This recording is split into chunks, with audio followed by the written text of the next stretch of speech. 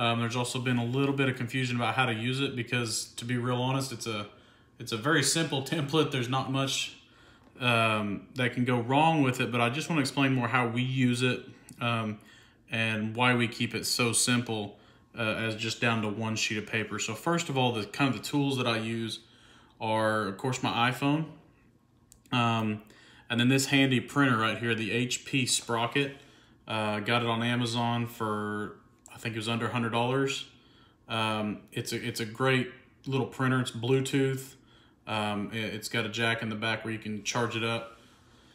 It prints so great, and the HP Sprocket just got a great upgrade, so it is super easy to use. You can actually use your fingers just to turn pictures and rotate them, crop them within the app. Super simple. So I printed out some pictures beforehand. You can see kind of the quality is definitely good enough for what you would need on an SOP. And this is generally how I would do it before, so I would kind of figure out what the heading is on my paper. So I always come up with some kind of color code on the side, because that usually ties with something else on the shop floor that it pertains to, whether it's in the area that it goes or the SOP that it's on the process that it goes with. But there's always a color on all of our SOPs because it always ties into something. Generally, it's the type of construction method that we're working on. You can also tell that the template has 8 slots. The way we do it in our shop, if it has more than 8 steps, we break it up into a smaller process. So back on the sprocket, it comes with the cartridges basically that you load into the printer. Very simple, very quick, very easy and efficient. You can print one photo at a time, or you can queue up several photos, but your packet comes with 10. So I suggest buying these by the case, which is what I do on Amazon, and then you can get 50 photos at a time.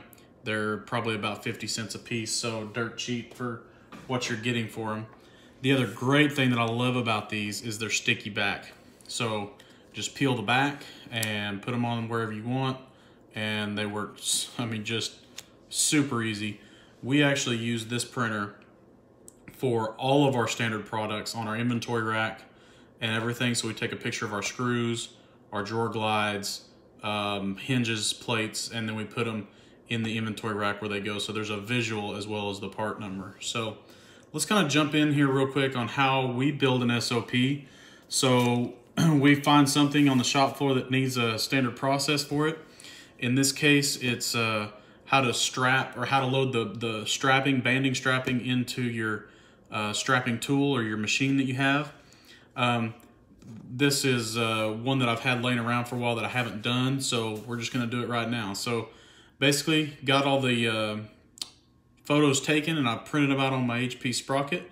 And with a little bit of movie magic here, we're going to stick them to our paper where we want. And one tip is align all your pictures towards the top of your square on your template, because the template is made for these picture sizes. So kind of align it on the top. It's going to leave us some room on the bottom to put our writing about what we're doing. So I'll be right back. Okay, so we're back. I've made my banding SOP here, and as you can see, I've got all my picture stickers on here, which is the greatest thing about the sprocket for this process. But you can see I just handwritten my notes on there underneath about how to do it, and you could do this on the computer as well. I generally do 90% of mine just by hand, because they may change over time.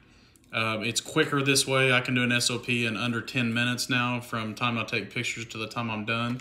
So to go through this particular one real quickly, first step is just load the loose end of the banding in the strap, squeezing the handle completely, roll the side of the roll side of the banding gets loaded into the slotted wheel, tighten the strap using the handle, crimp strap fully, squeeze the handle to cut the banding, put a couple general notes about how tight it should be, and then on the end I just kind of put a picture of what a well-wrapped load is like, since this is actually going to be on my strapping cart.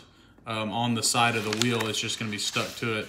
The last thing I'll do to these, to all my SOPs, is I laminate them, And then if there's multiple SOPs, like on my edge bender where I may have 10 SOPs about different banding changes and startups and whatever, I'll just punch a keyhole in all of them and put a key ring in the center of them, hang them by the machine on a screw or something, and that way they're always there, they're always handy. The greatest thing about this type of SOP is it is easy to change. You can always print out new pictures, redo your words at the bottom. Takes 5 minutes to do it again. There's really, doing it this simple, there's no way that you shouldn't have SOPs for everything in your shop. Hope you've enjoyed it. Feel free to call me or comment on anything. I'd like to know how you maybe do SOPs. I'm sure it's differently than how we do it. But thanks to everybody that's downloaded the template, and look forward to providing more of this kind of stuff in the future. Thanks.